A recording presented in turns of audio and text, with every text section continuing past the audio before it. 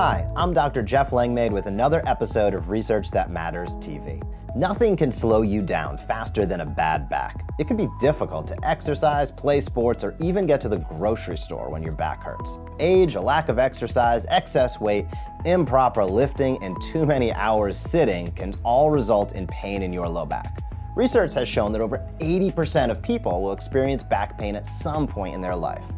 Your spine is a marvel of engineering and design. Curves in your neck, mid-back, and low back distribute the load of gravity just like Roman architecture. The spinal discs act as natural shock absorbers that are both strong and flexible.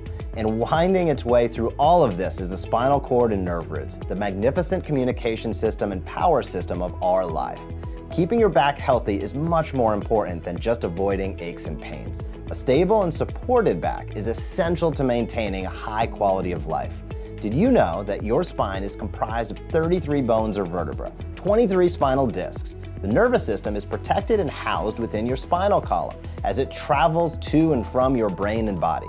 Chiropractic care has been shown to help over 90% of people find relief from back pain, while also providing a statistically significant improvement in function.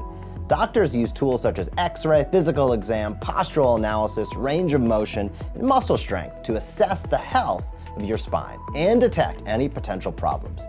By periodically checking your spine, we can help you take a proactive approach to your spinal health. Research has shown that maintenance chiropractic care can help evaluate, detect, and prevent future episodes of low back pain. And as you now know, spinal health is directly associated with living your best life. I'll be back next week with another episode of Research That Matters TV.